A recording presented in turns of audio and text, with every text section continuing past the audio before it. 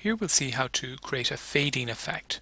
So you can see here that the image is very much fading. It's in the background, allowing you to bring text and other elements to the foreground. You can see in these slides how it's been used to strong effect, where for the images of the children, one has been kept in color down here while the rest have been faded to gray. So let's look at an image that I downloaded earlier from Microsoft Online Images, and if I just simply copy it and I'm going to paste it back in the same position. So I'm just going to very carefully replace it so that it's exactly on top of the other image. Then double clicking on it brings up the formatting ribbon, and I can go to the color options and choose one of the faded options. So I can choose maybe just to go black and white, or this is the faded option that I had before. So if I want to do that, now I have an image in front of the other image. I want to add an animation to it now. So if I go to the animations tab, and I'm just going to choose say a fading in image.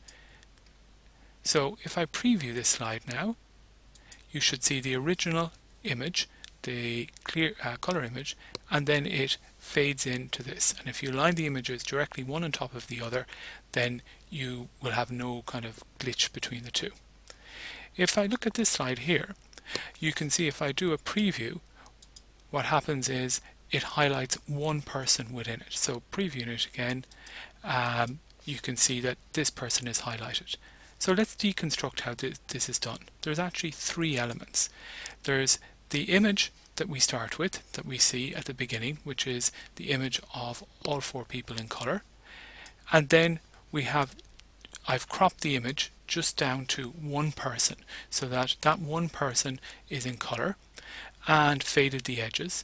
And then I've put in the very background the gray image. So if I simply delete this one for the moment, you can see that you've got a gray background with the one person as an image. So let's see, can we do that? Can we set that up? So I'll just pull back the image that I've deleted, and I'll just copy it and go to a new slide.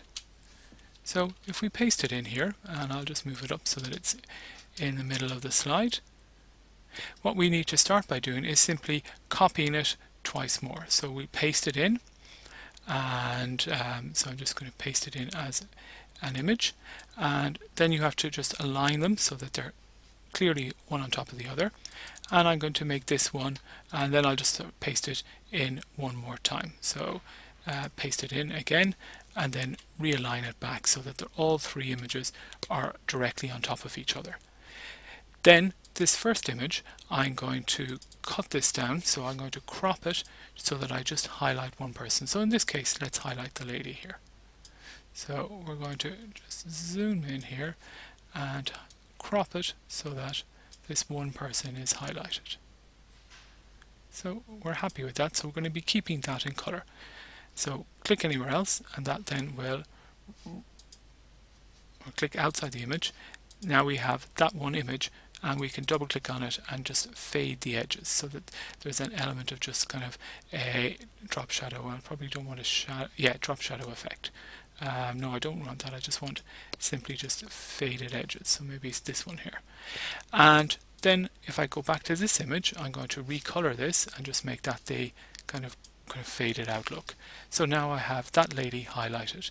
So if I group these two images together, if I can do that, let's see if we can group those, then that's one element that we're going to fade to.